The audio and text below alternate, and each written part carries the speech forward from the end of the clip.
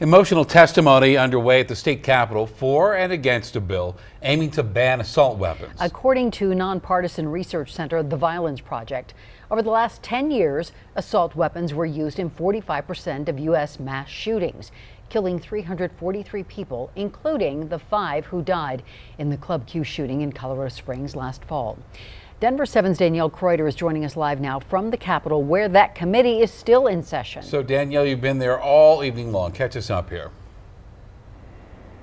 Yeah, testimony is still going on in committee right now, and this after people for and against spoke for hours, giving very emotional and passionate testimony. It is of note that the number of people speaking in support of this bill did run out about 2 hours ago, but throughout the entire day, we heard from hundreds of people.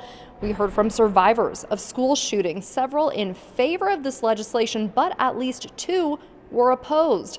Some of the themes that came up multiple times throughout the day was a feeling of frustration from supporters of the bill, hoping to see some sort of change to stop those mass shootings that have become all too common in our community. But there were also feelings of frustration from those opposing the bill, many speaking out saying this law would not solve mass shootings and instead would punish responsible gun owners. Universal background checks, a high-capacity magazine ban, extreme arrest protection orders, the safe storage law, and the creation of a state office of gun violence prevention, all were supposed to prevent gun violence and mass shootings. What happened? Gun violence in Colorado is the worst it's ever been. An assailant with an assault rifle is able to hurt and kill twice the number of people compared to an assailant with a non-assault rifle or handgun. I must repeat that these guns have no place in the hands of civilians.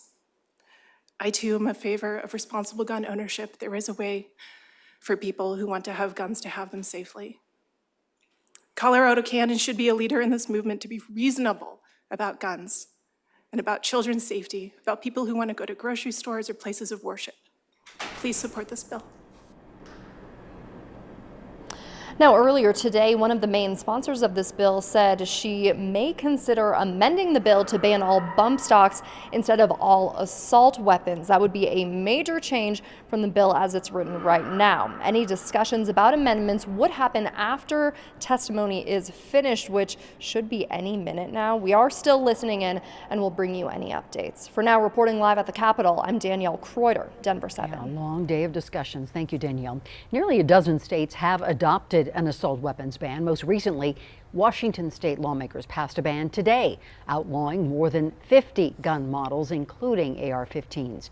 Governor Jay Inslee is expected to sign the bill, tweeting out today the bill will save lives. And Colorado lawmakers have advanced 4 other gun bills. All 4 still need to be signed by the governor.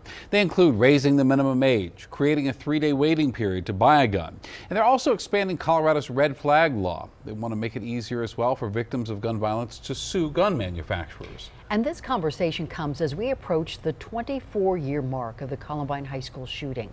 13 lives were tragically cut short in that shooting, 20 other people hurt, and countless lives changed forever. Columbine students will not be in class tomorrow. Instead, they will be out in the community for a day of service.